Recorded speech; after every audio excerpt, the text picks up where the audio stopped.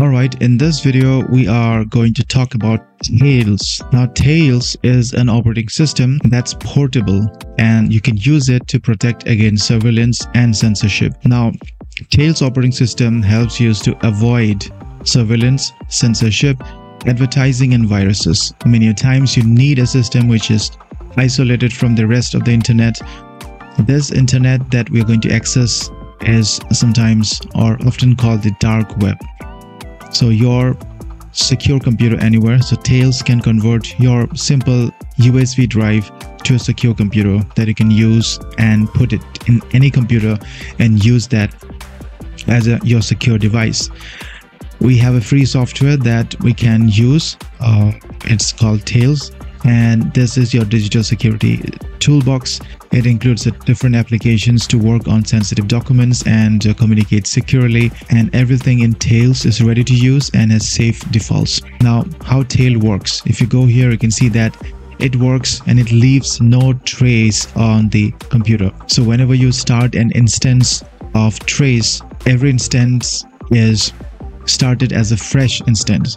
So to use Tails, I can shut down right now my computer and stick your USB Tails stick and use it in safe mode. Turn on the safe mode. While going to the safe mode, you can use this USB to load your or boot your machine. Now, Tails is just a 1.5 GB downloadable file.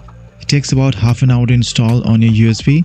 We need a USB of 8 GB minimum, and it works on most computers less than 10 years old, and it's amazing. So how to install Tails? It depends on which system you're working on. I'm working on Windows system, so I can go to Windows system here, and you need a USB stick which will be used only for Tails, because once you boot that USB stick with Tails, then that is not usable for other purposes. We need an 8 GB minimum size of USB stick. We need Windows 7 or later. We need 2 GB of RAM to make that stick loadable. We can use a smartphone, and we need about half an hour to install and 1.5 GB to download. So the first step is to go ahead and download Tails, then to verify your download, then download Rufus, which will load the ISO Tails file that will be downloaded. Then we need to install Tails using Rufus. Then restart on your Tails USB stick. So you stick the USB here on your laptop and you restart and boot using the USB stick. And then you have a new interface, a new OS that will help you to be distant from the normal internet that you have. So if you go ahead here, this is the file, 1.5 GB file. You can download this using this link here. Then we need to verify this download. So select your download to verify and see if there is any corruption or not. If the file is corrupted, we need to download it again. Go through the alternate sources using BitTorrent here. Then the next step is to download Rufus. You can download Rufus. That will help you load your ISO file. So the Rufus looks like this. So you can select the ISO file which is downloaded, which is the main installation file. So we select this ISO file and then we click on start here. So when you click on start here, this the progress will show that Rufus is installing Tails on your USB stick.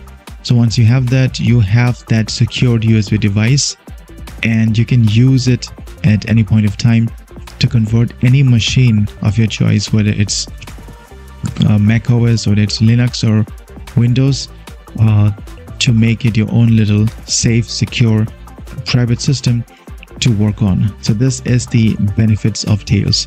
Now, if you face an issue, please let me know in the comment section, and I will show you a complete demo.